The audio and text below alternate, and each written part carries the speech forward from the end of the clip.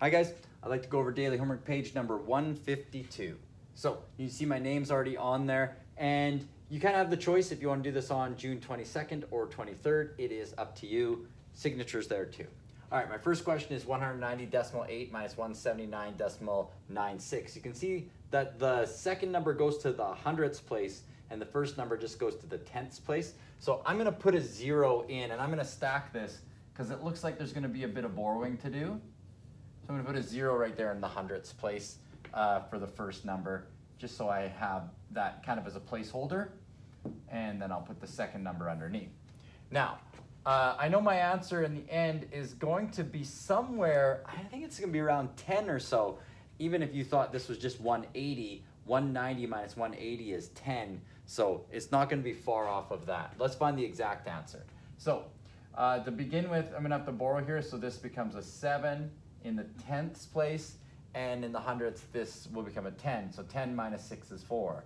Now I have 7 minus 9 in the tenths, so I'm gonna do a bit of borrowing. Now this 0 is gonna have to borrow first, so this is gonna become an 8 in the tens, and I'll move that 10 over to the ones place, so now there's 10 ones.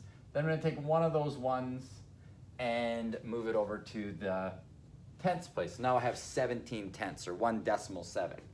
So 17 minus 9 is 8. I'm going to drop my decimal in where it belongs. 9 minus 9 is 0, and 8 minus 7 is 1. So my answer is 10.84.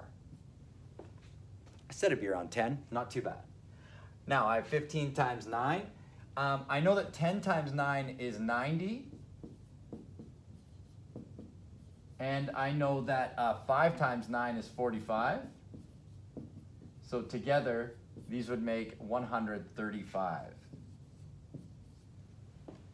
I need to know the expanded form of 18,020.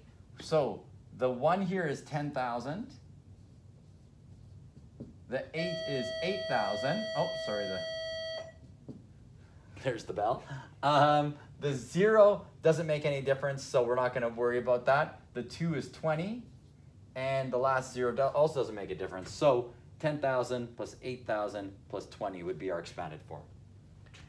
Our numbers go 11, 12, 13, 14, but I need to know what's halfway between them. So you kind of have a choice. What's halfway between 11 and 12? Well, that would be 11 and a half. So sometimes you can write it like this, 11 and 1/2, or you might choose to write it as 11.5. Both of those are correct.